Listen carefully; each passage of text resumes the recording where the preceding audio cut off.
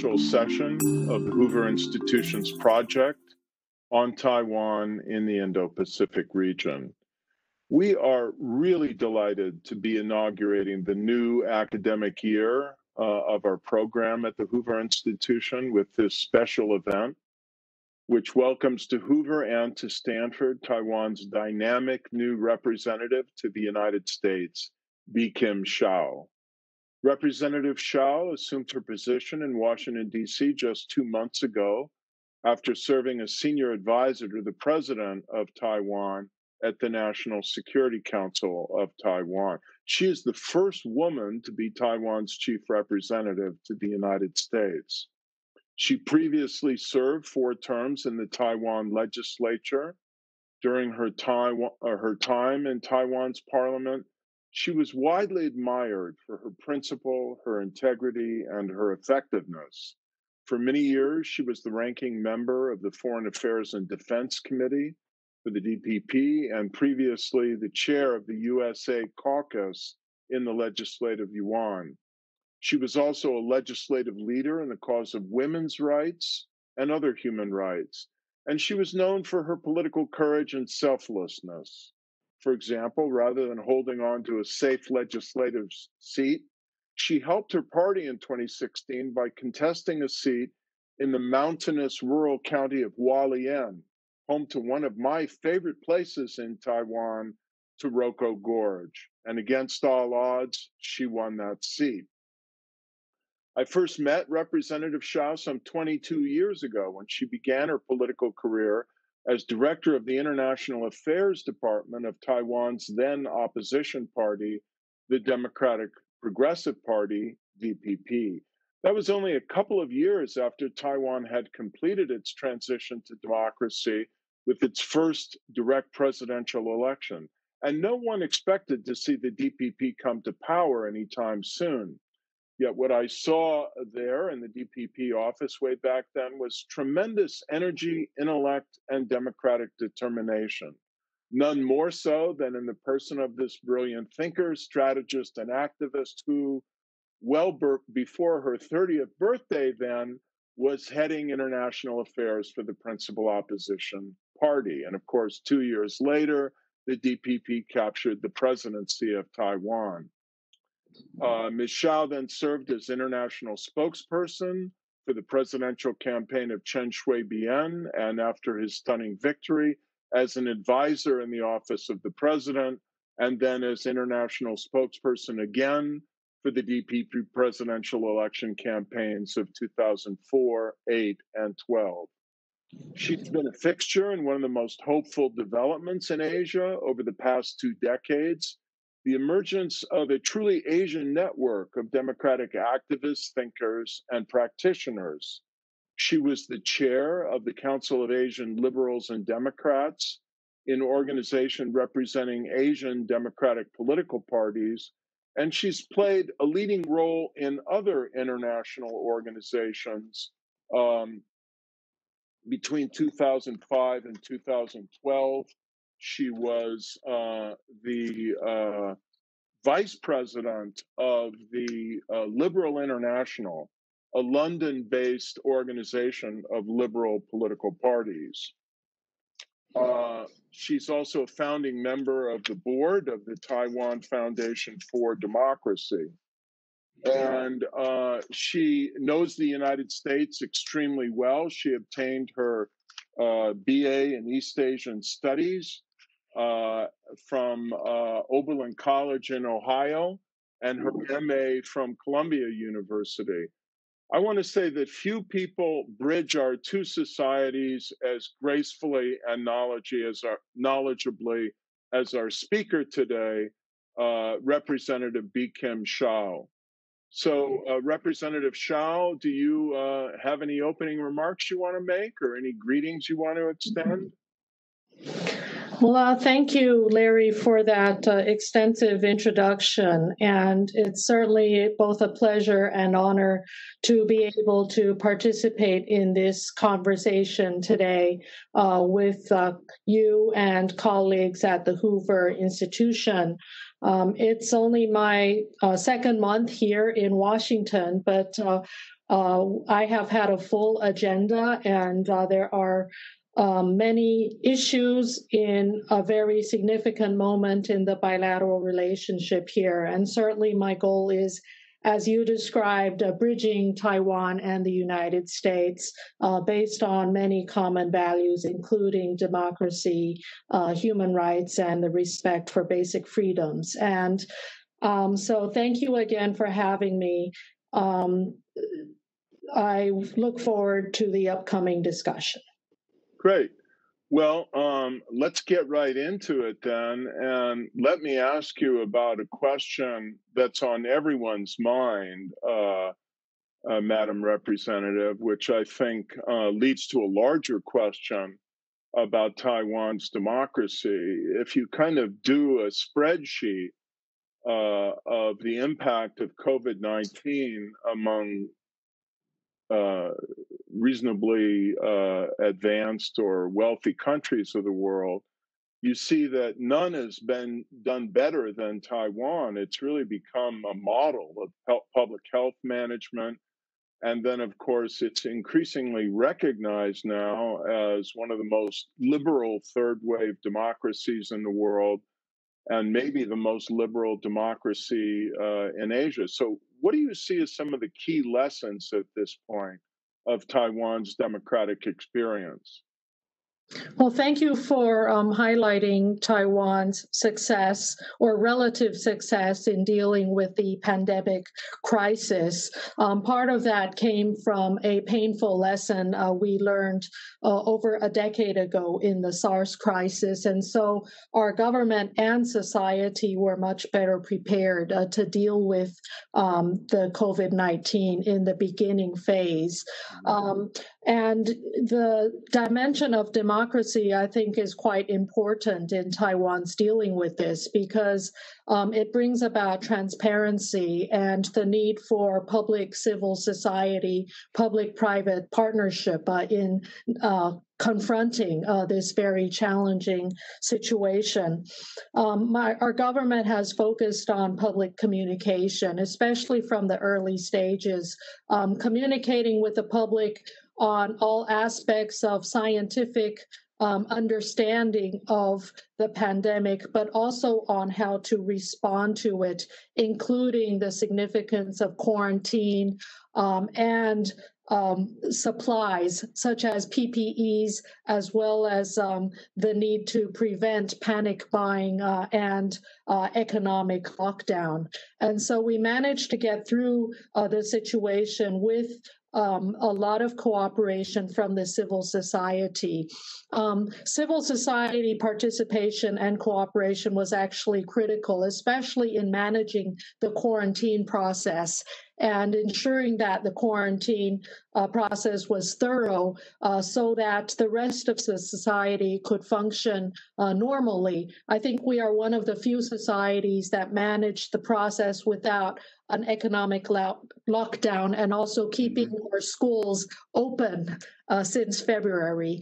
And I also want to highlight another aspect, and that is there was some private talent contribution in technology, especially in the digital tools that we used in combating the pandemic, in the digital fencing process, for enforcing the quarantine, but also in the distribution of PPEs, specifically the masks that were critical in preventing the pandemic.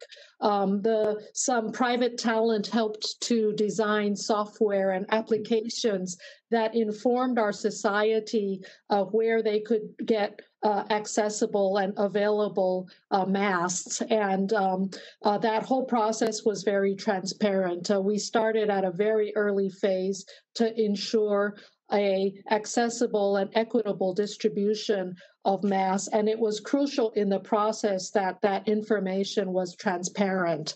And so we did welcome the contributions and support from civil society. And so in terms of the overall success of Taiwan so far in dealing with this crisis, the openness, public communication, private-public partnership, the participation and contribution of civil society were all significant aspects. Well, I think our guests are already seeing why you've been such an successful spokesperson and representative for Taiwan even before you arrived in Washington, D.C. Let me next ask you, Representative Hsiao, about a very painful development in the PRC with the shadow cast over all of East Asia, and that has been the crackdown on Hong Kong and the increasingly brutal and relentless suppression and constriction of its civil liberties and the rule of law. How, you, of course, offer any observations you want to make about that, but also tell us how it's affected people's views in Taiwan of cross-strait relations and maybe people's thinking about the role Taiwan may play now even more urgently as a beacon of democracy in Asia. Well, it's indeed heartbreaking to witness the images of the brutal crackdown of Hong Kong civil liberties, and especially many of those involving young people, very idealistic youth who are doing no more than express their hope that society remains free. And that is certainly a painful process to watch. It also serves as a warning and alarm, I think, for the people of Taiwan, because China's violation of its own commitment to basic rights in Hong Kong, I think is an alarm because the model of one country, two systems that had been applied to Hong Kong was also a model that the PRC had intended for Taiwan. So as we see China's violation of their own commitments, it makes it harder for the people of Taiwan or for the people of any place around the world to have trust and confidence in the Chinese government in any commitment that they make. This kind of alarm, I think, has strengthened the political resolve of the people in Taiwan to defend our democracy. And we understand that while we talk about defending the status quo, which includes our open democracy, it's not a static situation. There are forces working to influence our society, to disrupt our democracy, to also foster divisions and distrust of the system. And so there's a lot of work that we have to do to defend that. At the same time, a lot of Taiwanese people are also quite sympathetic to the young people and to the democracy activists of Hong Kong. And I think a lot of young people out of such sympathy are quite eager to be helpful in outreaching internationally as well to support the Hong Kong democracy activists. Well, and I think you were probably aware before you came to Washington and are probably now experiencing in the dialogues you're having there the strong sense of solidarity of the people in the Congress and the American public feel with these struggles for democracy and with Taiwan as the leading liberal democracy. Mm-hmm.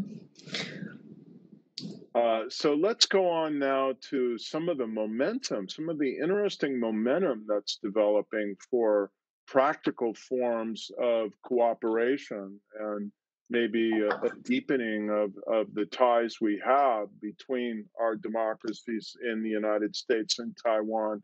One of the newer developments has been the recent joint 5G security declaration regarding the 5G telecom network. Can you tell us about that, the implications of that for security and for the challenge posed by, if I can say so, Huawei?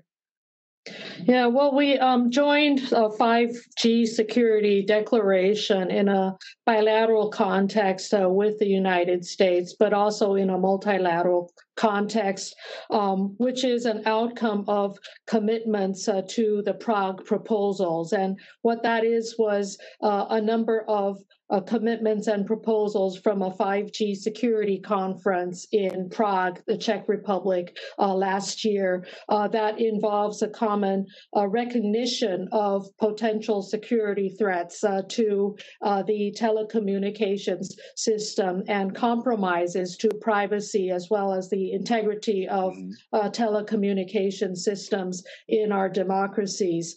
So recently, the 5G initiative involved the Clean Network Program, which has multiple dimensions: clean carriers, clean applications, clean stores, clean clouds, and clean cables. That has software as well as hardware implications, of course. But from the Taiwan perspective, we had already been rather restrictive of the use of hardware and software from hostile forces. At the moment, the PRC government that is not willing to put aside the threat to use force against Taiwan. And so using our national security clause in the government procurement law, so far we have maintained a limitation on the involvement of Chinese technologies in Taiwan's telecommunications infrastructure. But on a broader level, I think the conversation involves not only 5G technology, but broader use of technology. The new developments of artificial intelligence, AI, the application of IoT, there's an increasing awareness that privacy and security are compromised by the misuse of technology as a means of suppression by authoritarian leaders. And I think that's what brings some like-minded countries and democracies together in the need to develop clean technology or a clean use of technology that is uncompromised by certain authoritarian forces. You, of course, in Taiwan, were subject to some cyber interventions and disinformation activities in your recent January 2020 presidential election campaign. Our intelligence authorities are warning of such Chinese digital intervention efforts here in the United States this year. Is there any scope for, or logic for, or activity developing around cybersecurity cooperation more broadly between the U.S. and Taiwan, or maybe among other democracies of the region? Well, you're right. All kinds of influence operations, including serious cyber attacks, have been occurring in Taiwan in recent years, not only in the recent presidential election, but going back several years, including in the local elections. And such operations are becoming much more sophisticated in nature. And so we have been compelled to respond with measures to enhance public immunity to such attacks. Some of the attacks involve critical infrastructure, such as the oil and gas distribution network, as well as other government institutions. But some attacks involve disinformation, fake news, and other sophisticated influences in social media applications within our broader society. So public immunity has also involved establishing fact-checking systems that are, when the public doesn't trust the government, we need NGOs and credible private institutions to help step in to facilitate the provision of fact-checking facilities and channels for the public. And today there's greater awareness of the public in terms of we cannot take information at face value. We need to do some more fact-checking. We need to do some more research and get different perspectives. And so that aspect is there in our society. In terms of working with the U.S., cybersecurity certainly is an important factor, an important aspect of our broader security cooperation. We see security in a comprehensive sense. Security involves the military and defense side. It involves cyberspace. It also involves economic security, as well as human aspects of security that includes responses to natural disasters and other challenges in our society. So in a comprehensive sense, yes, cybersecurity is included as an important element of cooperation. Yeah, and the larger point is one that we are trying to advance in the work of our emerging Hoover Institution project on China's global sharp power. I'll say a word about that when we close our time together today. And in the work of Stanford Cyber Policy Center, that it's not just enough for governments to do this, that as you say, with respect to Taiwan, we need more resilient societies. So let's talk now about some of your other goals as Taiwan's new representative in Washington, and some of the other issues on on the agenda of our bilateral relations. One of them that I've had a strong interest in personally is, I think, an important priority for the United States and for our relationship is a bilateral trade agreement, which has been under discussion, negotiation for some time. Can you tell us about what that might entail and where that stands? Well, in terms of my agenda here in Washington, as I said, I'm in my second month here, but I have a very full agenda. No work from home for me. It's been office every day. And although face-to-face meetings are limited by the pandemic situation here, but certainly there is a lot to do in the bilateral relationship, mainly in three areas: the economic and trade relationship that you mentioned, but also in the security relationship, as well as broader international participation and cooperation in other civil society and cultural and medical, et cetera, other areas. So in terms of the bilateral trade agreement, that certainly is a priority. And I'm sure you noticed that President Tsai made an announcement recently to deal with some very difficult agricultural issues that have been a sticking point in the trade relationship between our countries for over a decade. And they have been complicated to the extent that we've been through different administrations, both in Taiwan and the United States, and it's been very difficult to resolve. But I think President Tsai's announcement demonstrates her resolve and determination to link Taiwan to the international society through trade, international scientific standards that Taiwan has to try to meet and observe are one aspect of greater global links. And Taiwan's long-term economic sustainability is also dependent on strong trade relations with reliable partners around the world. We do have a lot of trade ties with the PRC, with China, but we also need to have strong ties with other like-minded democracies. And that's why this trade agreement is so important. Taiwan right now is the first half of this year became the ninth largest trading partner of the United States.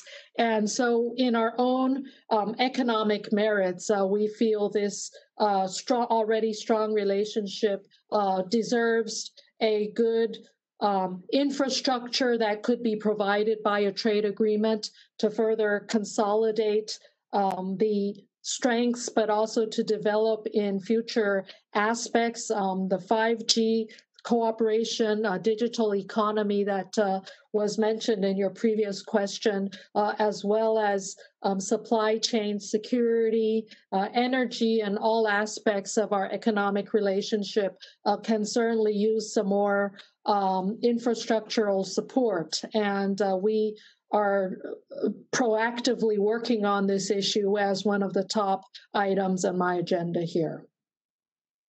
Great. Well, let's talk about supply chains for a moment. The U.S. has an alarming level of dependence on the People's Republic of China for a lot of critical inputs to our economy. Some of them involve technological inputs like microchips. Some of them, many citizens are unaware in the United States, involve pharmaceutical inputs for some of our many medicines that are keeping people healthy or alive in the United States. What do you think is Taiwan's potential to help the United States reduce its dependence and diversify its supply chains? Well, there have been a lot of discussions on the realignment of supply chains and the need to enhance the security. And I think there are two aspects of it. The first started even before the pandemic in recognition of violations of the integrity of technology security from IPR theft, commercial espionage, and the abuse of technologies by authoritarian governments. And that highlighted a need for supply chain security in various technology products and key components there. And Taiwan certainly has a role there as one of the world's major suppliers of semiconductors and other technology components and parts. And with the pandemic, that brings out some new challenges to supply chain security. The unexpected disruption of supply chains from economic lockdowns as a result of the pandemic also raised the question of supply chain, the broader supply chain security, but also specifically in the medical supply area. Something as simple as face masks that are not really a high-tech or difficult they're not that difficult to produce, but the pandemic and the economic lockdown, the global panic for PPEs and the need for PPEs has highlighted the need for some local sourcing. And so overseas outsourcing and the unreliability of disruptions when they occur, I think has highlighted the need for further discussions. And Taiwan certainly needs to position itself from the perspective of long-term sustainability of our economy in a critical position as a reliable partner for global supply chains. And I just want to give you a quick example of Taiwan, the resilience of Taiwan's industry, and that is in the PPE supplies I just mentioned. In the beginning of the pandemic in January, the production and manufacturing of medical masks in Taiwan was just over 1 million masks per day. And within 2 months, we increased the production to about 10 million. And by the third and fourth months, we had 20 million mask production per day, so that we had enough to supply to our citizens, but also to donate to other countries around the world. And this rapid increase in production, I think, demonstrates the resilience of our industry. It's not easy to quickly put together machine tools, the production lines, the materials and sources needed in the process of such a production. But Taiwan society is very resourceful, and we were able to do that in a short period of time. And of course, we are very critical in other areas, and as I said, semiconductors, other technologies. And so we do have an interest in being an important part of the discussion of supply chain realignment. Mm-hmm. Well, and think of how sophisticated an economy of 23 million people would need to be the ninth largest trading partner of a country like the United States of over 300 million people. Obviously, there's tremendous value added in Taiwan. So that's great. What about the international aspect, international organizational and participation aspect of this public health crisis?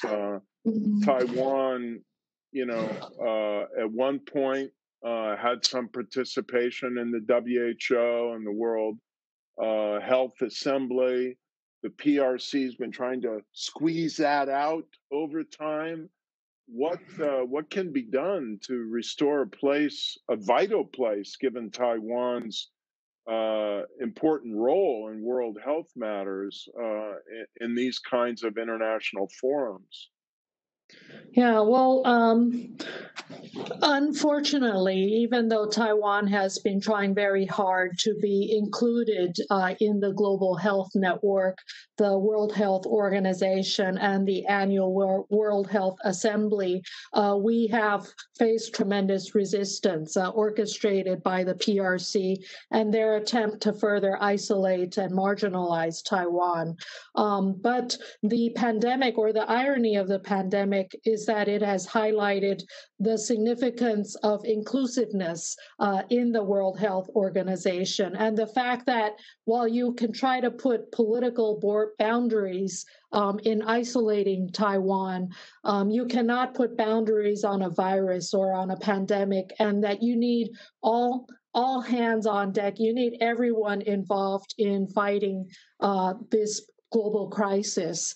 And so we have had an outpour of support, more interest in Taiwan, in our experience, in the successes of Taiwan's healthcare system, in the successes of our response to the pandemic.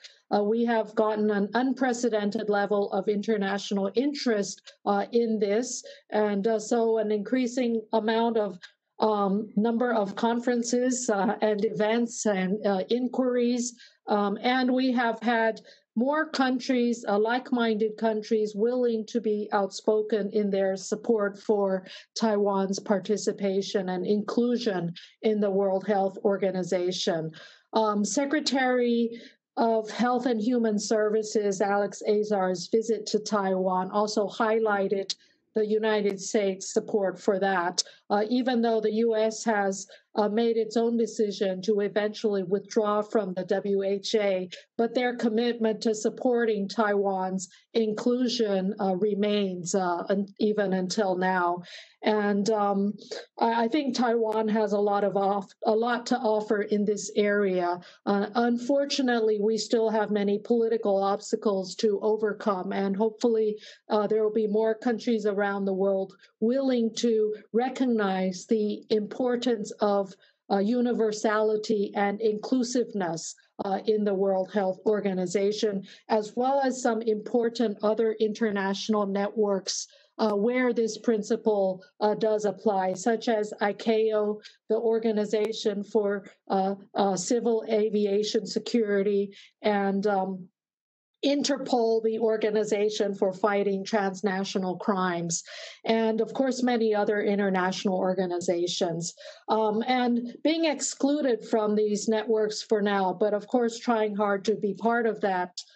We also have worked with the United States and other like-minded partners in what we call the GCTF, the Global Training and a global cooperation and training framework, a GCTF framework, where we have been able to co-sponsor with other like-minded countries various events to share best practices, to provide training and support on an international level. And we have worked on a number of issues, including women's economic empowerment, digital economy, fighting the pandemic, healthcare, and a series of other important transnational issues. And so we try to be the good citizen in the world, trying to contribute. And I fully agree. And I do actually like Secretary Pompeo's description of Taiwan as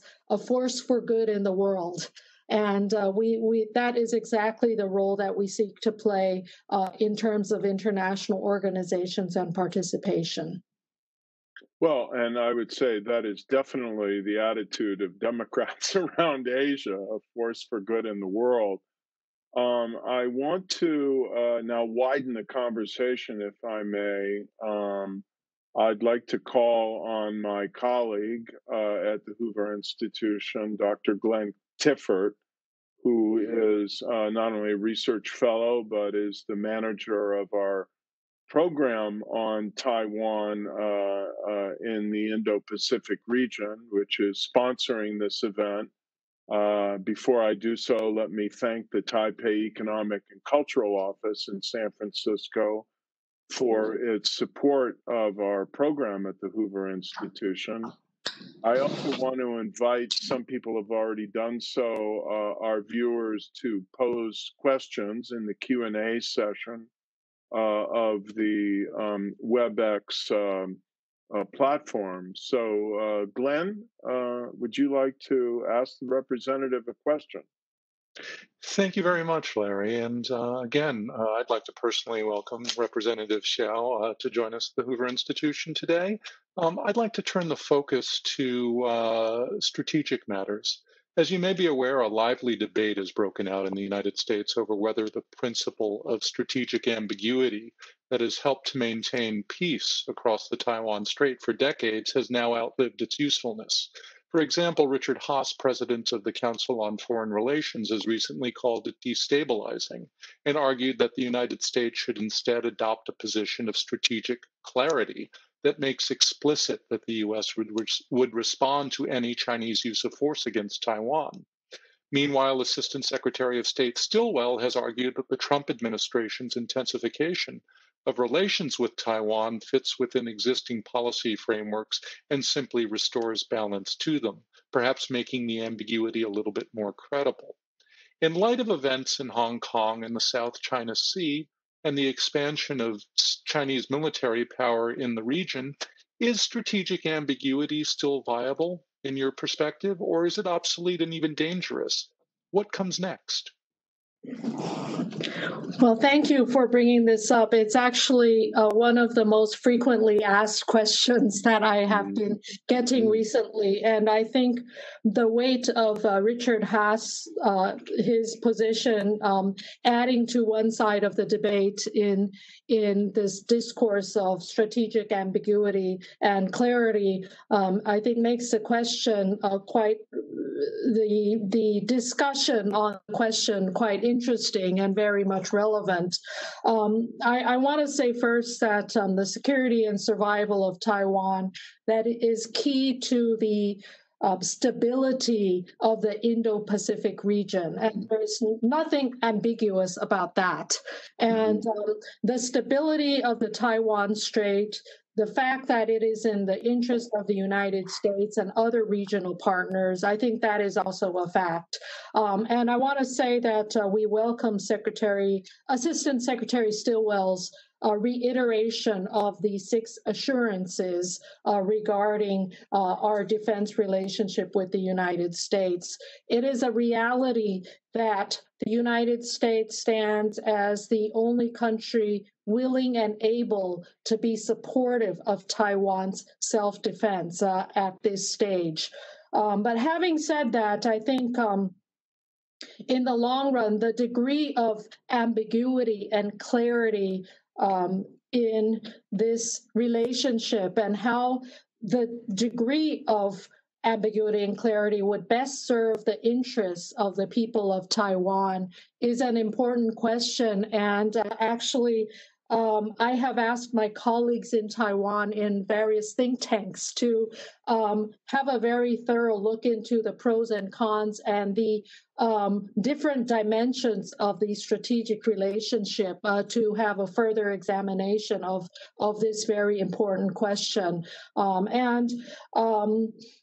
Even though it's not only a philosophical issue, it's actually a quite timely and present issue. And I want to say that for the time being, given China's very aggressive posture in the region, especially in the Taiwan Strait over the past few days, the People's Liberation Army Air Force and their Navy has made a number of very provocative and belligerent moves across the ADIZ or Air Defense ID zone for Taiwan. And it is the situation is very volatile. So we do welcome a strong commitment and presence of the United States to act as a deterrent to such provocations that are posing as a serious threat to the stability of the region right now. Great.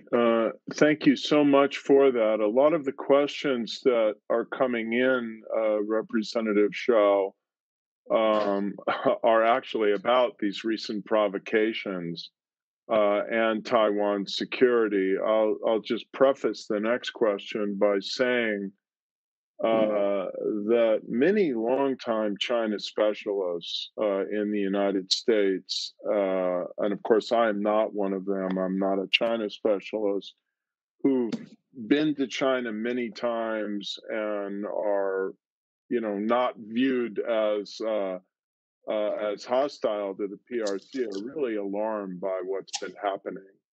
And I think there's a growing body of opinion that this represents an ominous change in the status quo.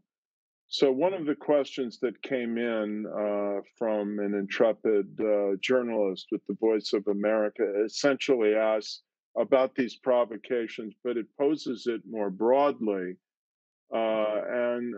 So what do you expect from other countries in Asia, other democracies in Asia beyond the United States? You've alluded to what you'd like to see from the United States in terms of, let's say, steadfastness. Can we ask for something from other democracies in Asia?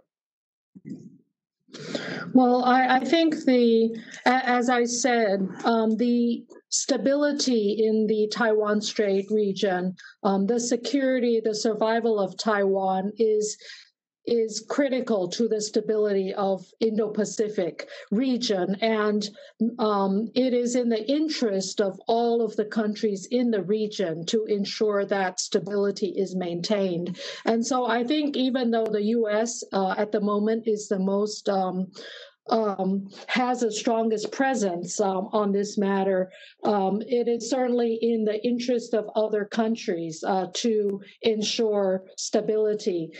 What is alarming to us is that the PRC's actions, not only in the Taiwan Strait, but towards Hong Kong, the Indian border, the South China Sea, militarization there, it appears that today there is less regard to international opinion and simple condemnations of their actions.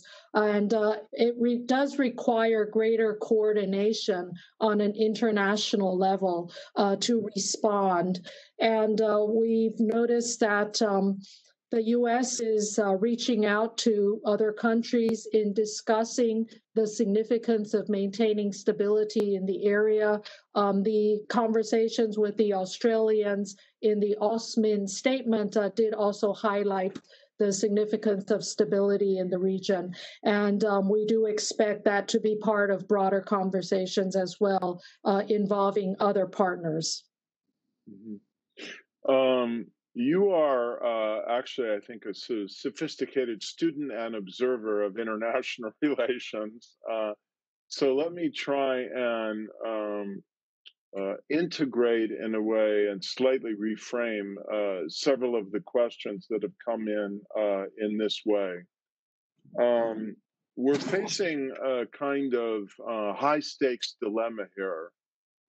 If I'd say democracies in general, the United States in particular, don't stand with Taiwan clearly and resolutely to deter provocation and possibly worse in terms of unprovoked military action from the People's Republic of China, we risk a calamity. I mean, people, including China experts, are starting to use the word Munich and the late 1930s to talk about what we're looking at here.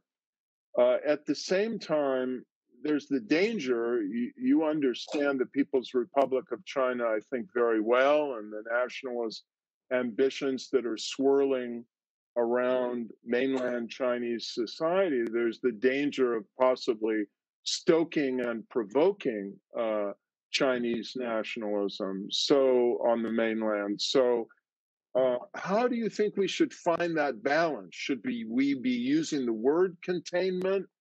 And let's take it beyond strategic ambiguity to what you might advise or recommend democracies generally in terms of a posture toward the People's Republic of China. Well, that's a very complicated question, and certainly each country has its own vantage point. For example, between Taiwan and the United States, we are aligned in a lot of common interests, including the preservation of Taiwan's democracy and sustaining stability in the region. However, we have very different perspectives. The United States is a global superpower with far-reaching interests around the world, while Taiwan is fighting for our own survival and facing the immediate threat of being on the front lines of military, political, and economic coercion from the PRC. And so we cooperate on the basis of what is within our interests and in our capacities. And so from Taiwan's perspective, we have developed an asymmetrical warfare strategy as a main deterrence and as a means for defending ourselves. And of course, we engage in conversations with others in how the broader regional picture is also relevant.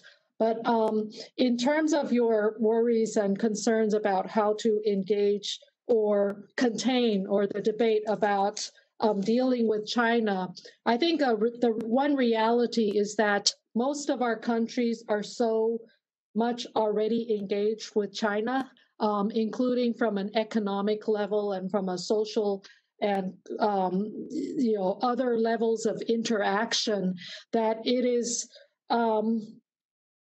a very complicated situation. Any conflict would be disastrous not only for our countries, but also for China as well. And so more discussions perhaps with the people of China. One significant limitation of the engagement strategy that has been used for many countries over the past few decades towards China is that many countries are becoming, awakening to a new reality, that the expectation that China would be more open as a result of engagement is actually not happening. And therefore, we see a debate on perhaps a new way of interacting with the PRC. But one main limitation has been China's own restriction on free debate. And so I think finding channels of alternative views within China, conversations with the Chinese people, because a lot of this outward aggressiveness, I think, is complicated by a very opaque and domestic political situation in China, especially the growing totalitarianism, the growing concentration of power within the Chinese elite is making the situation and nationalism, how it is vented and how it is translated into international action, just so much more volatile. And so this is an area that certainly requires greater attention. And Taiwan is at I think some internationally do expect Taiwan to play a more active role because we are one of the few, or probably perhaps the only remaining free Chinese-speaking society where Chinese language media, Chinese language free debate on ideology, on democracy, on different aspects of society could become relevant to also to the people of China. And that's why I think it also fits into the broader argument that I started out here with in the third aspect of my work, and that is international engagement and the need for the international community to be more supportive of Taiwan's international participation. The relevance of our democracy is significant in dealing with the different voices inside China. And I think eventually dealing with the complicated security as well as political challenges that China poses for the world. Let me build on that and ask you a question about how we can engage young people and college students from the People's Republic of China. We've had over 300,000 Chinese students studying in the U.S. now and each year. Taiwan has been host in its universities to a number of students, a growing number over the years from the People's Republic of China. Some people have said, well, this might be a security threat in some way in general. You have thoughts about the potential for broadening views by having Chinese students study in democracies like yours and ours, or how to balance the specific concerns with the general value? Well, Taiwan has hosted an increasing number of Chinese students. The pandemic has complicated the situation, of course, but I think our universities remain open to Chinese students who are eager to intellectually learn and to study. And of course, there always exists a possibility of different security considerations. But from an academic standpoint, exchanges and dialogue, with the younger Chinese generation, I think remains significant.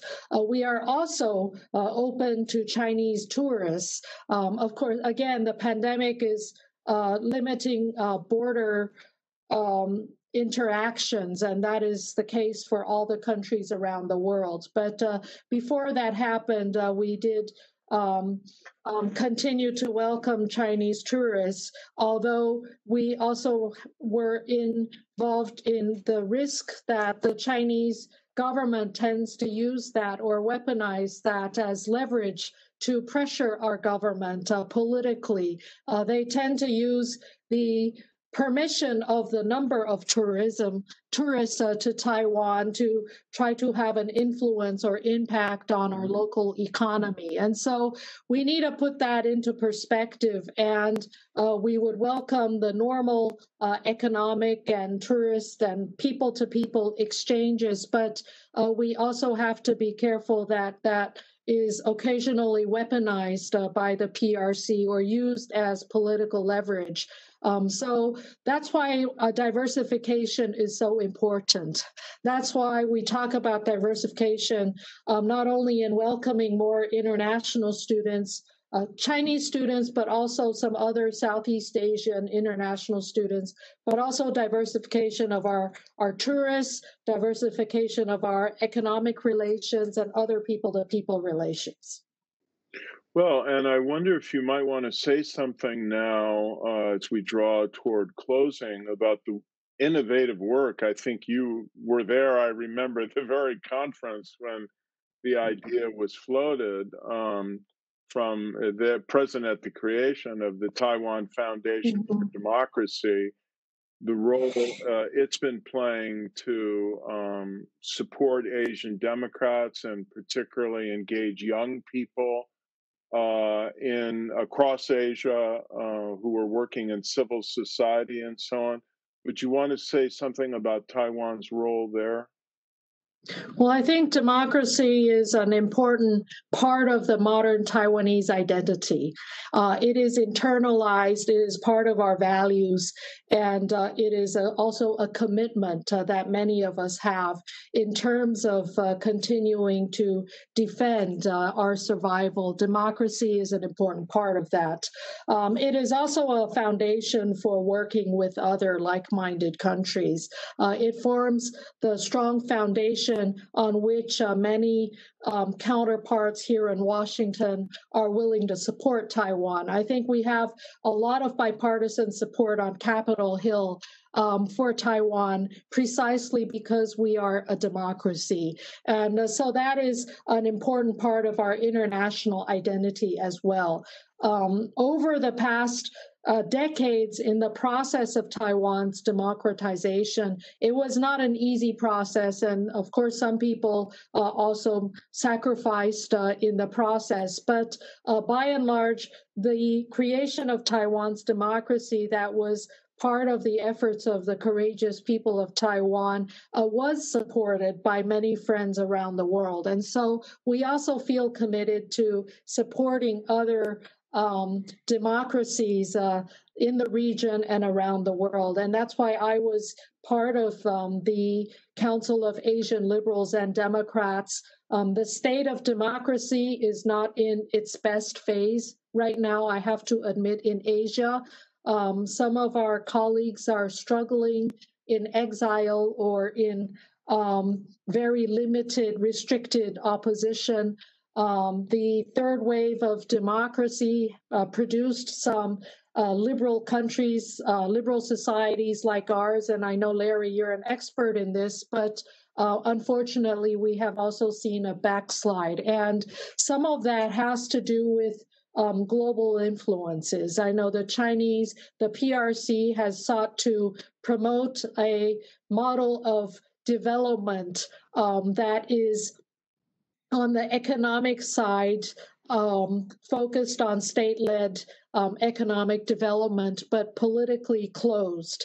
And this is, from our perspective, a very different course of action. And I think as liberal democracies, we really need to continue to work on an agenda that promotes economic prosperity that is linked to open democracy and accountable government, transparency, and all of the aspects that come with democracy. So, and more efforts are certainly required, and that's one of the aspects we're working on with the GCTF project here with the U.S., but with other, through the TFD, the Taiwan Foundation for Democracy, that you witnessed from its founding over a decade or nearly 20 years ago.